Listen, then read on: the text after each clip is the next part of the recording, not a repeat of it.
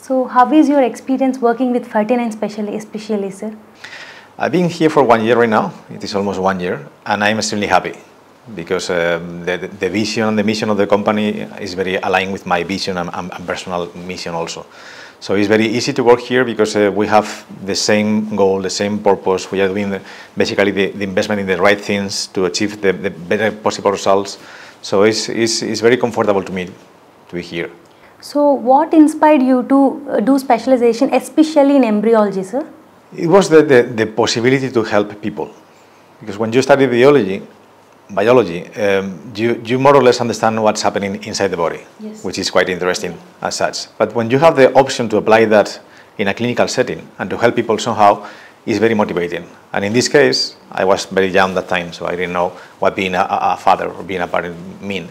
But it is so beautiful, end of the day. I mean, if you can help couples to have babies, to make also families, and to have this contribution to society, is something very inspiring. So being an embryologist, so what is the most rewarding part you feel like an embryologist? I would say that the best part of being an embryologist is being an embryologist. It's something strange at some point, but you have to be an embryologist to know what I mean. Because when you are working with magic, it's something beautiful. You have gametes in your hands and you make embryos. So you see all this potentiality in your hands in the laboratory. You are contributing and helping this potentiality to grow, to flourish in the laboratory. And finally, you see also the results. And you also see the test, the positive test, the happy families, the babies.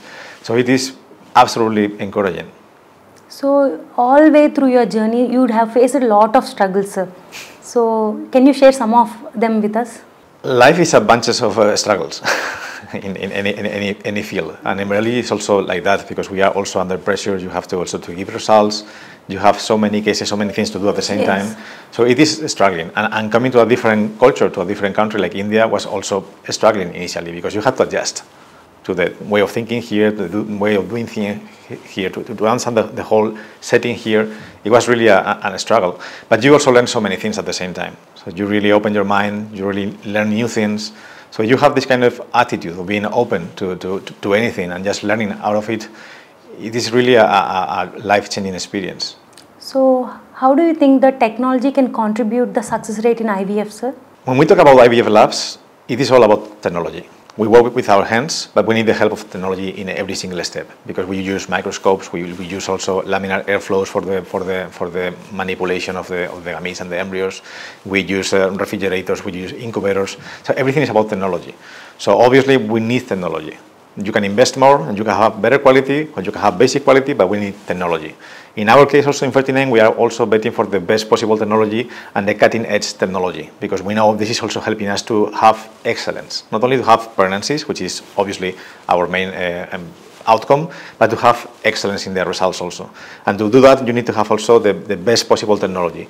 You need to have criteria to invest correctly, because not all the technologies are really helping. You need to have evidence-based decisions for that.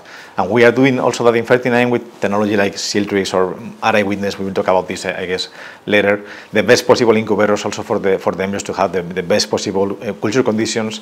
So technology is a cornerstone in our field. We cannot work without technology, actually.